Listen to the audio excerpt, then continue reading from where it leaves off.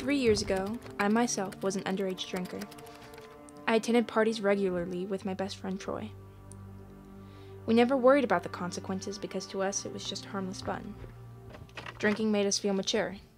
That's what we envisioned as adulthood. It was all supposed to be fun. A few friends hanging out for a drink. We wanted to savor the taste of adulthood, but we were not prepared for the haunting whispers that took control of our minds. Hey man, is she gonna be okay? No, he's been drinking since he's been 12. Yeah. 5.4 million people ages 12 to 20 engage in binge drinking. 1.4 million engage in heavy drinking.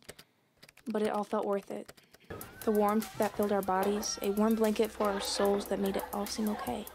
It slowly made us weak and told us to do things we never would have done before, like assault a person, or to give the victim no ability to fight back. In 75 to 80% of reported sexual assault cases, alcohol was consumed by one or both parties.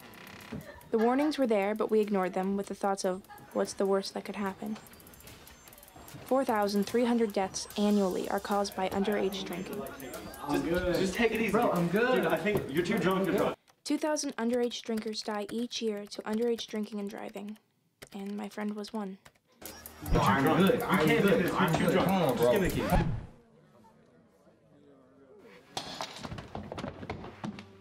Yes, alcohol can warm your bodies, and no, your first taste will never feel the same as the rest.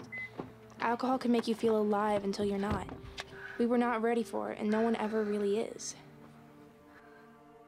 So I dedicated my life to spreading the awareness of underage drinking, to teach kids and adults that there is a limit, and they should never cross it, or they may not return. In your opinion, is it important for teens to abstain from alcohol? Absolutely. I mean, there's laws in effect for reasons. Part of the reason that the law is you have to be 21 years of age is because the development of humans is continuing to evolve throughout the mid-20s. So the reason that we put those laws in place are to make sure that we protect the younger population, and I think that students need to follow that law so that they don't harm themselves or make poor decisions for their future.